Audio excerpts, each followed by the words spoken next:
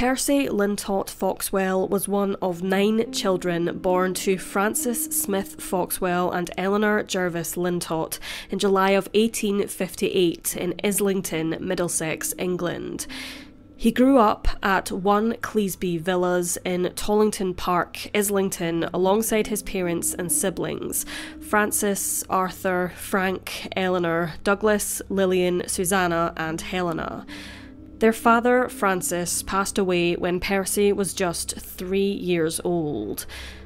As an adult, Percy was a stockbroker and a well-respected member of the London Stock Exchange, practising at an address in Throgmorton Street. He specialised in South African shares. He was an avid golf player and was a member of a number of societies. By all accounts, he was well liked and held in high regard by all who knew him. Percy married Beatrice Sophia Foxley and together had 3 children, Douglas, Isabella and Alice, residing at Manor Lodge at 39 Portsmouth Road in Ditton Lawn, Thames, Ditton, Surrey. By the turn of the century, Percy had lived at the villa for 15 years and was, by all accounts, happily married.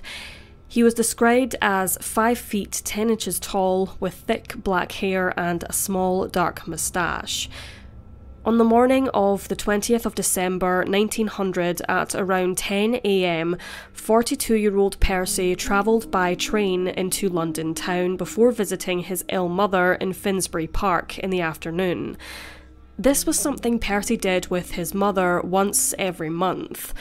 From the park, Percy sent a telegram to his wife Beatrice at approximately 7 p.m, telling her to have dinner without him as he would fetch some food at Waterloo Station on his way home. Percy was seen by witnesses at Waterloo Station, where he presumably dined that evening. However, his movements following this remains unclear, as he never returned home and was never heard from again. His wife soon became worried for his welfare and reported him missing to police. Solicitor Pierce Jones analysed the telegram written by Mr. Foxwell, and nothing appeared out of the ordinary. According to an article published in the Sheffield Evening Telegraph, Jones stated that the telegram was, quote, written in Mr. Foxwell's usual quiet style without any sign of worry or anxiety. The same article speculated that Percy had sent another telegram to another individual. However, Pierce stated that this was not the case. Jones stated that Percy's disappearance had him at a loss, as there was no obvious explanation as to how or why Mr. Foxwell vanished. His finances were in order, as were the stock shares for his South African accounts, despite the struggling financial sector at the time, and he didn't appear to have any worries in his life. Police immediately began searching for Percy, scouring nearby woodland and dragging the river in the Thames Ditton vicinity, but nothing of significance was found. It was suggested that Percy may have been victim of foul play, but at the time there was no evidence to support this, only wild rumours.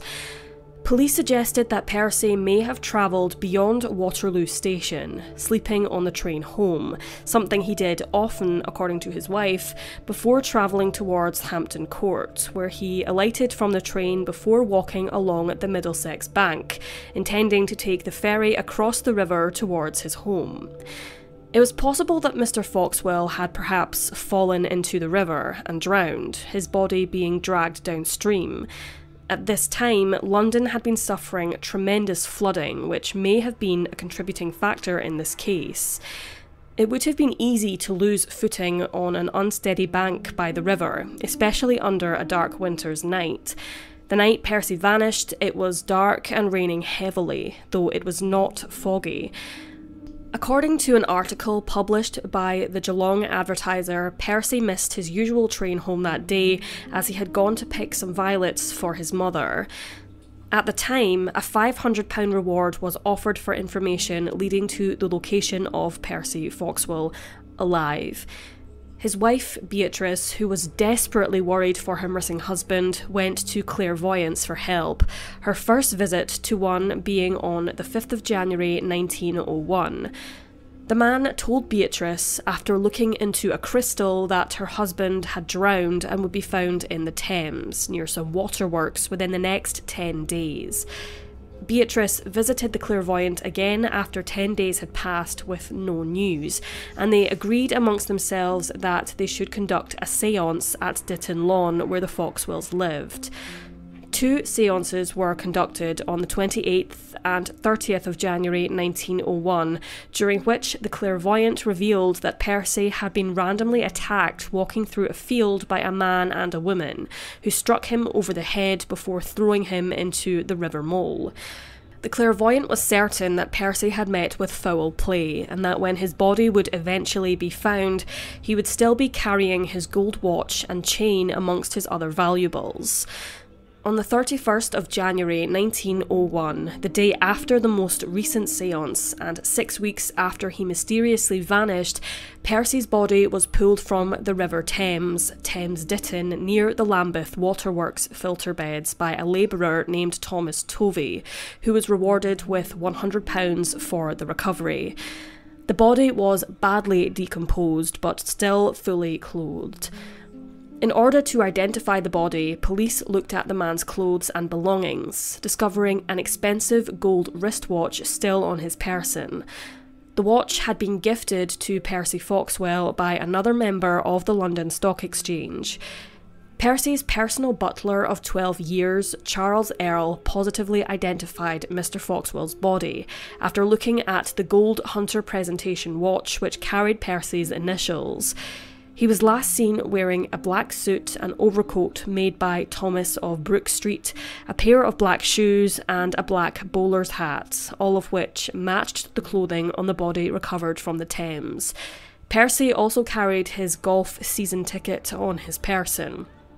An inquest into Percy's death was conducted at the Angel Hotel by the coroner, Mr. Athelstan Braxton Hicks, who was more commonly known as the children's coroner due to the fact he was very conscientious in investigating suspicious deaths of children. He was also the son of the famous obstetrician Dr. John Braxton Hicks, who first described false contractions in pregnant women as Braxton Hicks contractions. According to a police sergeant working on the case, there were no signs of a struggle on Foxwell's body, and his overcoat and undercoat were securely fastened. Due to the fact he still carried his gold watch, it appeared that robbery was not a motive. Dr. Abraham Wallace of Harley Street and Dr. Algernon Lyons, who examined Percy's body following suggestions of foul play, concluded that he most likely died from drowning. According to the pathology report, there were some slight depressions on the left side of Mr. Foxwell's head, though Dr. Wallace could not say whether the depressions were made ante or post-mortem.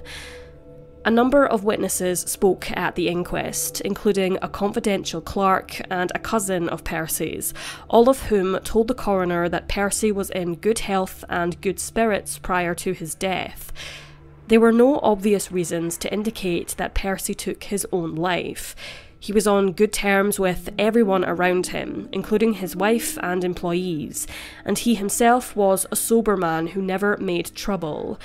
According to witnesses at the inquest, Beatrice also had her own private funds, therefore it appeared extremely unlikely that she was involved in Percy's death, especially in regards to financial gain. Though foul play could not be entirely ruled out, Percy's death was viewed as most likely accidental drowning, but despite this, the jury at the inquest returned with an open verdict. They concluded that Mr. Foxwell had drowned, but they could not decipher how or why he came to be in the river.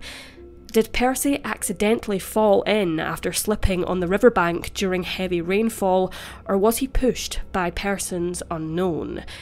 If he was pushed, by whom and why? How did the clairvoyant know so much about Percy's death? The media were fascinated by how the clairvoyant, quote, solved Percy's disappearance.